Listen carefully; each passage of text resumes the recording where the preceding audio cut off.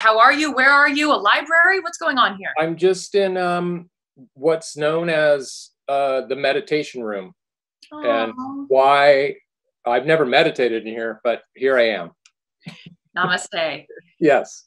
Congratulations on the film. I know this is not the ideal time to have it out, but I think it actually is the best time because everyone's looking for a little bit of reprieve in the heaviness of the world right now.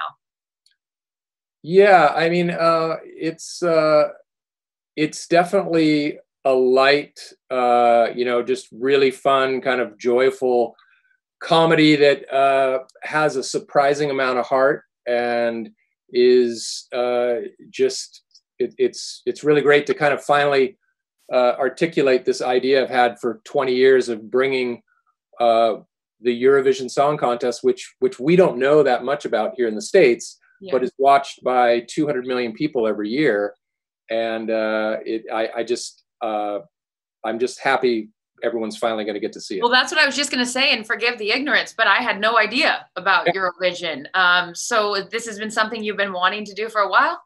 Yeah, it's something that I first saw. I go with my wife and her family over to Sweden every summer. It's kind of a summer tradition, and our boys have grown up going there. And and the first time we went, one of her cousins sat us down and said, listen, let's watch Eurovision. And we're like, okay, what's that? And I sat there for 3 hours glued to the finale.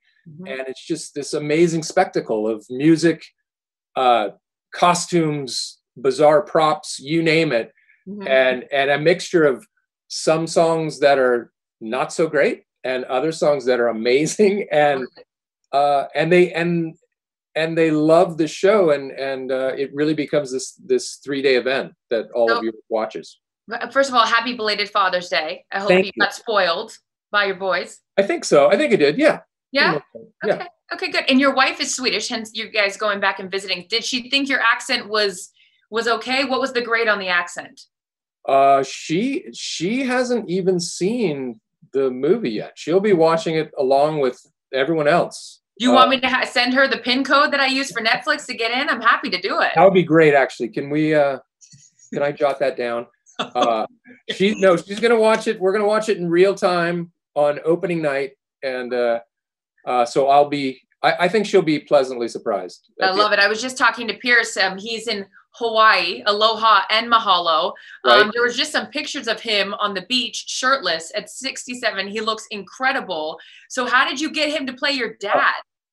Well, there's always those moments when you're casting a movie and you keep saying, like a Pierce Brosnan, and you usually don't land the person you're talking about, except in this case, when we said, when we had written in the script that Lars's father is the most handsome man in all of Iceland.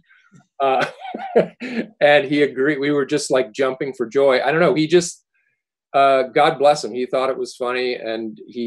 But just like you said, the day that we were filming this scene on this fishing boat, in between takes, I look dorky in my fishing outfit. And there's Pierce with his aviator sunglasses, just killing it, just taking photos of the surroundings while everyone's puking over the side of the boat, and he is just calm as a cucumber and just looks like right out of a magazine. But I guess that's what happens when you play Bond, right? Casual. Well, if I played Bond, it wouldn't happen for me. But why don't you play? That needs to be your next move. Well, that's the whole point of this interview, trying to land Bond. So I'm glad that you brought that up. I'm here to congratulate you on becoming the next Bond. Your thoughts? That was easier than I thought. Thank you. Before I let you go, what's not going to be easy is getting sports back. I'm also a sports broadcaster in my free time. We are, we both have a love of sport.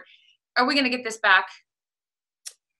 I think it just, it's going to be 3 steps forward and 2 steps back. And we just have to make sure everyone looks out for the safety of the players. And it's anyone's guess.